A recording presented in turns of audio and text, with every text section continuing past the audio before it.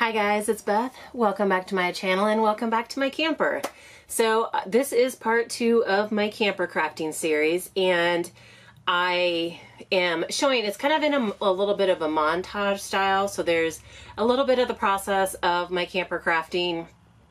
I realized it was really hard to film in here just because I didn't have a full tripod or a place to mount my camera over my head. So it was sitting on my table as I was crafting, which made for a little bit of a shaky camera and then, you know, kind of an awkward position. But I did include a little bit of my process and kind of how I work when I'm in the camper. And also at the end, if you care to see anything about our vacation, there's also going to be a little montage of some of the things we did while we were on vacation. So I hope you guys enjoy this different type of video and this short little series.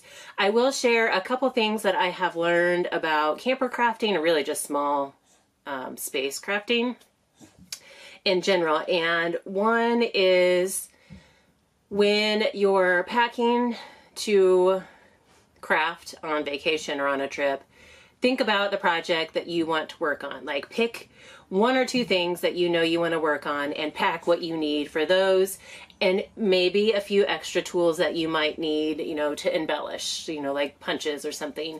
But don't bring, like I've done before, don't try and bring everything that you own just in case you might need it or because you don't really have a plan. There's many times where I've come camping and not had a plan and have brought everything with me.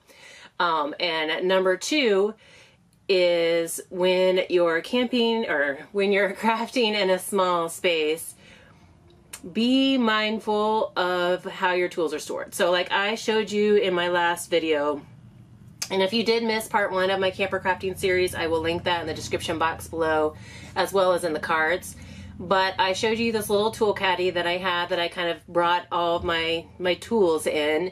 And I have that with me when I'm crafting, and I try to keep all of my tools, like I use it, I put it back in that caddy so I know where it is, and so that it stays off my space. Because when I am camping in the crafter, when I am crafting in the camper, I am usually sharing the table with someone else. So there's been times where Ellie has been sitting here crafting with me, or Avery is doing something at the table, or usually Sean's sitting across the table, you know, working on something or watching a video.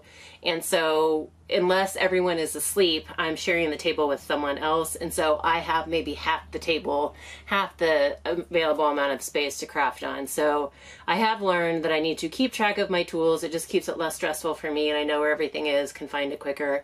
And I know there's a lot of you out there who craft in a small space all the time who can second that for me. I know Debbie with Project 39 mini albums, they live full time in an RV, and so her crafting space is in her camper, and that was one of the things that she has mentioned, as well as trying to put things away as soon as you're done using them so it's off your space and it keeps your area neat and clean and they're easy to find. So anyway, those are just a few things that I have learned.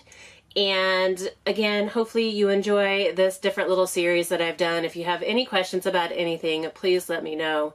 Otherwise, I hope you enjoy. Thank you guys so much for your time, and hope you're having a crafty day. So here's my setup, just thought I'd kind of show you where it all sits when I'm actually working. Everything's kind of within reach, and I can just kind of, I try to put things back away when I'm done. And here I am at work, and I hope you enjoy the rest of the video.